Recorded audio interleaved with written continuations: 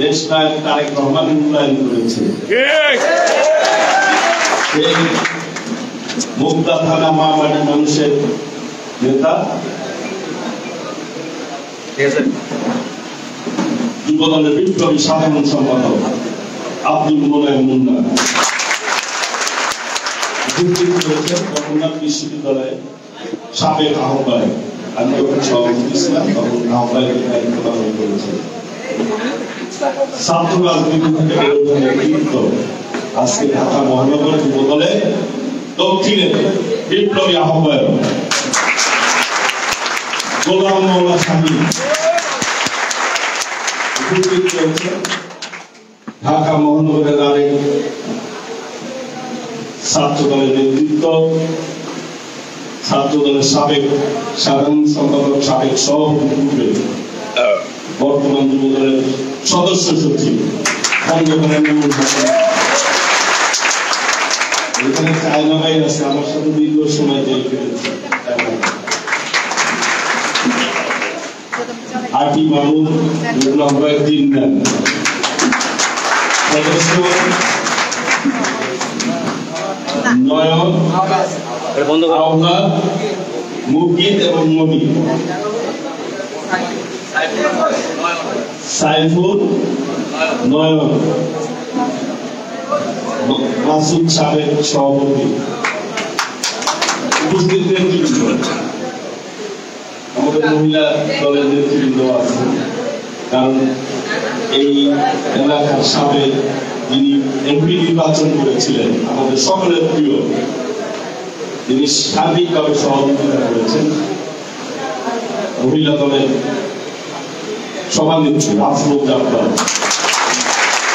এবং স্থায়ী কমিটির অন্যতম সদস্য, আমাদের যুব দলের থেকে বেড়ে ওঠা নেতৃত্ব, যুব দলের সাবেক সফল সভাপতি, এই এলাকার মামাটি মানুষের নেতা, সাবেক গ্রাম, সাবেক মন্ত্রী মির্জা আব্বাস, সবাই সহযোগিতা করেছে। বিশেষ করে আমাদের ছাত্র দলের সাবেক সাধারণ সম্পাদক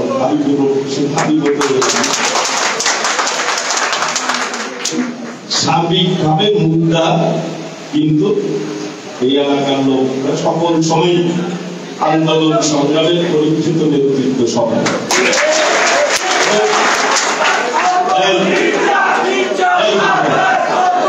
আমি সবাইকে, আমি আমার ব্যক্তিগত বক্তব্য থেকে সর্বোপরি মা মাটি মানুষের নেতৃত্ব, আমাদের সকলের প্রিয় নেত্রী আদাব অফ ডেমোক্রেসি সাবেক প্রধানমন্ত্রী দেশনেত্রী বেগম খালেদা জিয়ার পক্ষ থেকে এবং বিএনপির ভারপ্রাপ্ত চেয়ারম্যান আমাদের অভিভাবক দেশ নায়ক তারেক রহমানের পক্ষ থেকে জানাই সালাম এবং শুভেচ্ছা। প্রিয় নেতৃবৃন্দ, সময় অনেক হয়েছে, বক্তা দীর্ঘক্ষণ বক্তৃতা রেখেছে।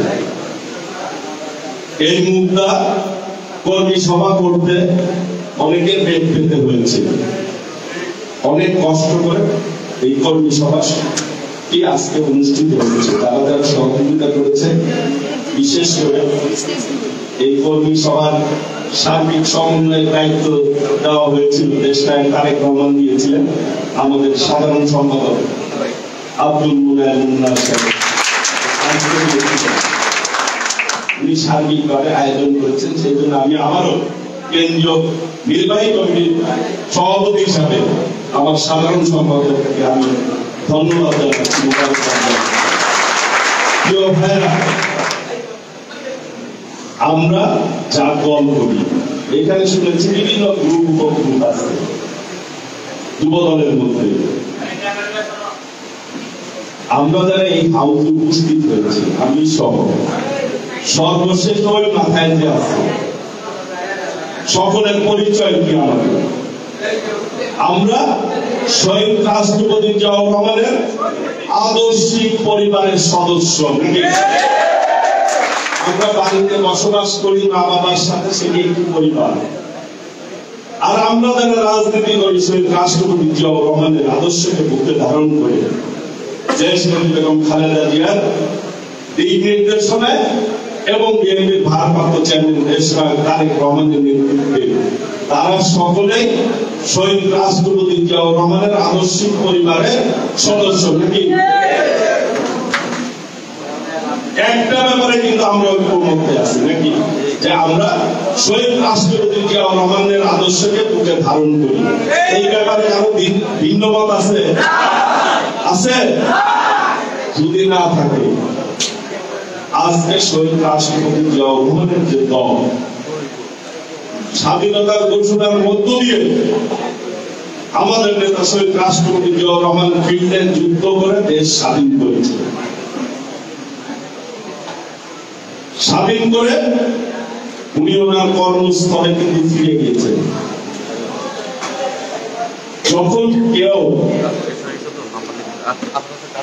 স্বাধীনতার ঘোষণা দেয় কোন রাষ্ট্রের যুদ্ধের পূর্বে অবস্থায়, ওই ব্যক্তি একটি রাষ্ট্রের সমস্ত দায়িত্ব মাথায় নিয়ে রাষ্ট্রের প্রধান হিসাবে কিন্তু স্বাধীনতার ঘোষণা দিয়েছে।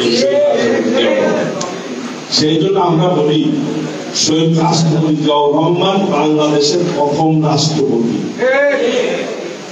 কারণ যখন মুজিবনগর সরকার গঠন হয় তার আগ পর্যন্ত শহীদ রাষ্ট্রপতি জিয়াউর রহমানই কিন্তু এই রাষ্ট্রের প্রধান ছিলেন। কাজেই তার দল আমরা করি, আমরা গর্ব করে বলি। আওয়ামী লীগের নেতারা কিন্তু এই কথা বলতে পারে না যে তাদের নেতা স্বাধীনতার ঘোষণা দিচ্ছে, বলতে পারে না। ওরা বলে ওরা নাকি মুক্তিযুদ্ধের পক্ষের শক্তি, সপক্ষের শক্তি। আর আমরা বলি আমরা মুক্তিযুদ্ধের দল করি। রাষ্ট্রপতি জিয়াউর রহমান স্বাধীনতার ঘোষণা দিয়ে ফিল্ডে যুদ্ধ করে দেশ স্বাধীন করেছে।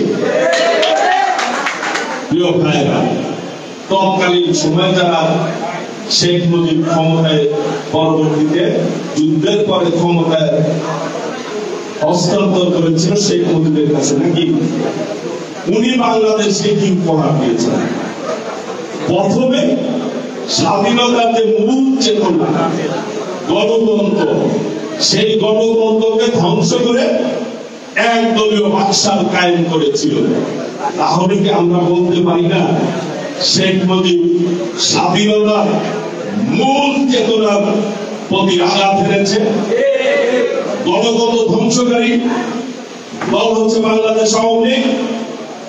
সেই জন্য আমরা যখন শহীদ রাষ্ট্রপতি জিয়াউর রহমানের কথা বলি, ওনাদের বুকে কিন্তু অনেক জ্বালা থাকে না, ওনারা তো এই কথা বলতে পারে না।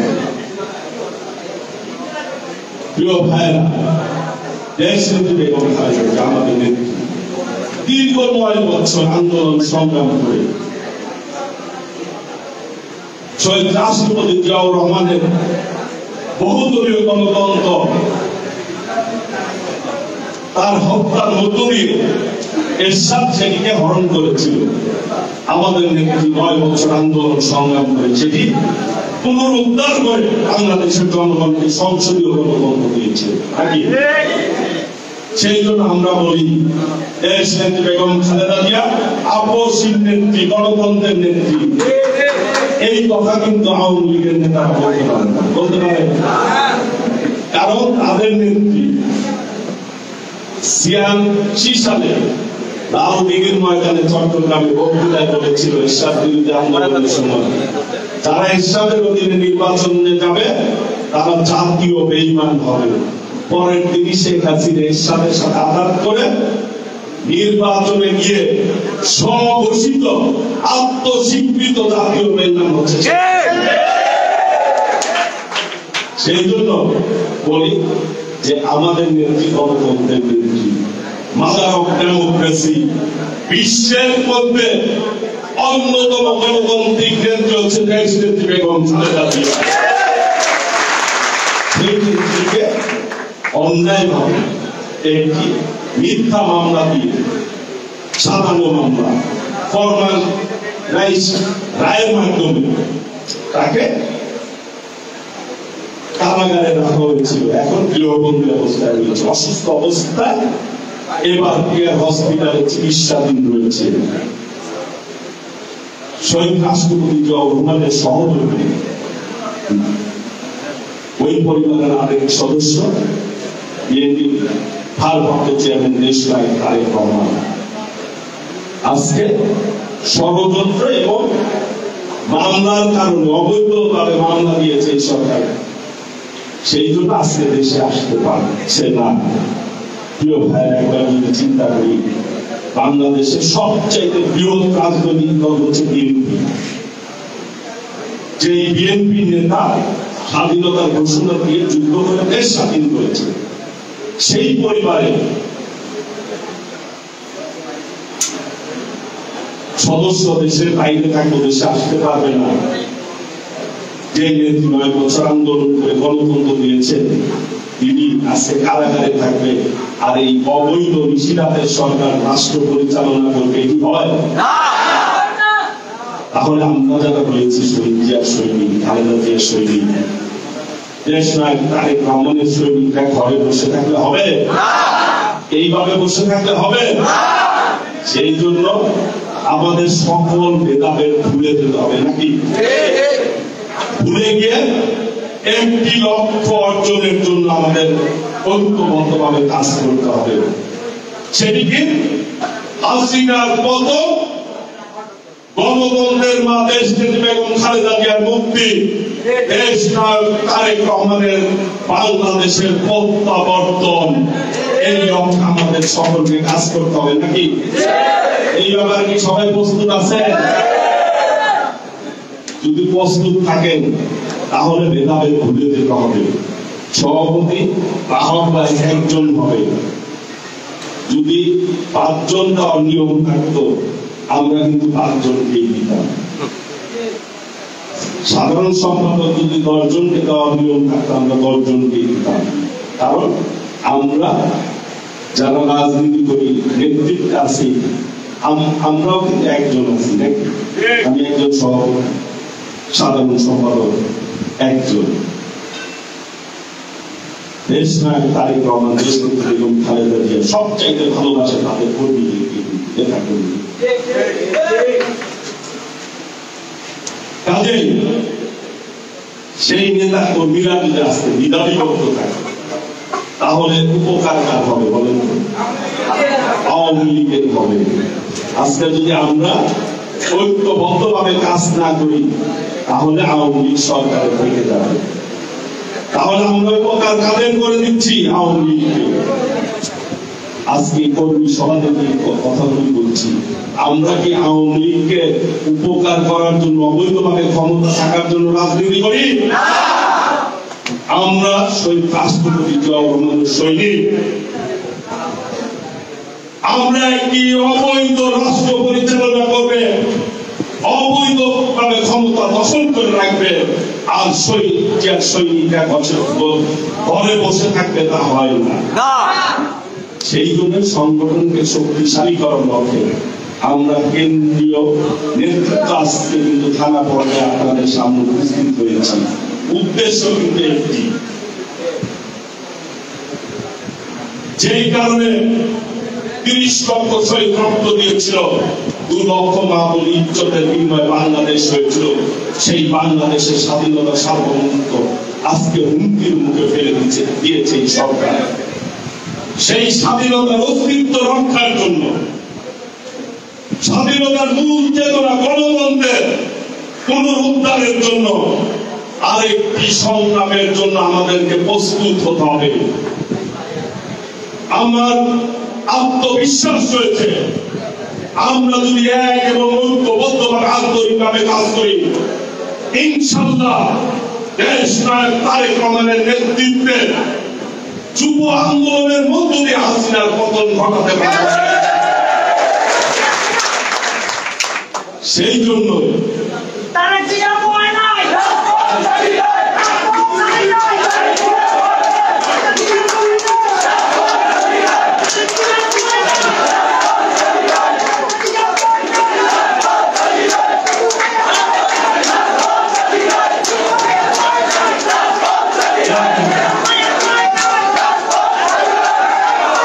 Thank you. শেষ করে দিব, কারণ আমাদের চলবে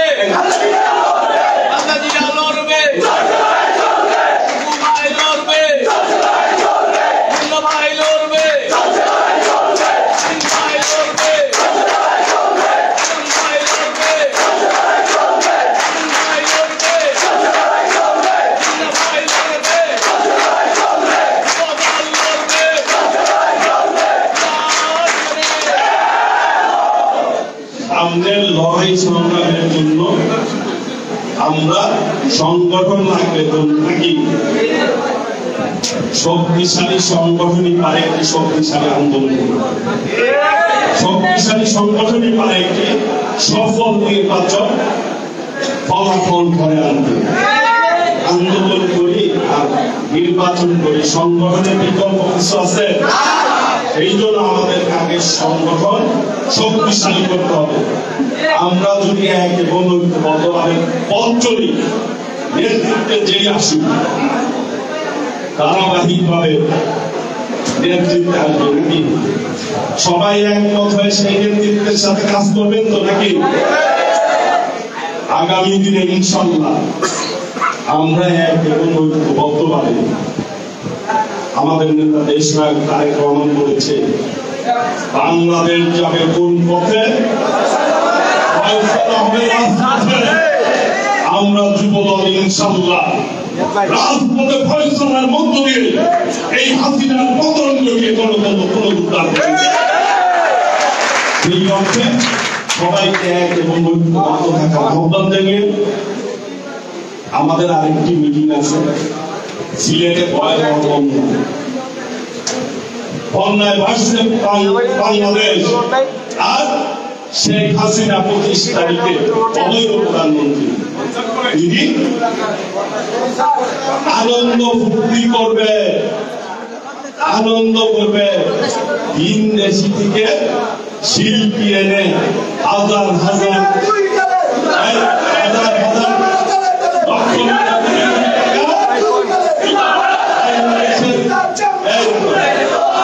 বাংলাদেশের মানুষের শ্রম গমের টাকা দিয়ে, আমের টাকা দিয়ে তিনি পদ্মা সেতু উদ্বোধন অনুষ্ঠান করবে। আর সিলেট, সুনামগঞ্জ, কুড়িগ্রাম, বগুড়া, উত্তরবঙ্গের মানুষ বন্যায় কবলিত মানুষ আজকে না খেয়ে মারা যাচ্ছে অর্থহারে, আর বিদেশ থেকে শিল্পী এনে বাংলাদেশের জনগণের টাকা অপচয় করবে, তা হতে পারে না। এর প্রত্যেকটি বিষয় বাংলাদেশের জনগণকে দিতে হবে ইনশাআল্লাহ। আগামী দিনে আমরা ইনশাআল্লাহ বিএনপির ভারপ্রাপ্ত চেয়ারম্যান দেশনায়ক তারেক রহমানের নেতৃত্বে ঐক্যবদ্ধভাবে আন্দোলনের সংগ্রামের মাধ্যমে এই ফ্যাসিস্ট অবৈধ অনৈতিক নিষিদ্ধের সরকারের পতন ঘটিয়ে বাংলাদেশে গণতন্ত্র পুনরুদ্ধার করব এবং মাফিয়াদের বাংলাদেশ থেকে বিতাড়িত করে বাংলাদেশে শহীদ রাষ্ট্রপতি জিয়াউর রহমানের বাংলাদেশ, দেশনেত্রী বেগম খালেদা জিয়ার বাংলাদেশে আমরা ফিরে যাব। সেই জন্য আমাদের নেতা বলেছে টেক ব্যাক বাংলাদেশ, সেই বাংলাদেশে আমরা ফিরে যাব। এই আশাবাদ ব্যক্ত করে সকলকে ধন্যবাদ জানিয়ে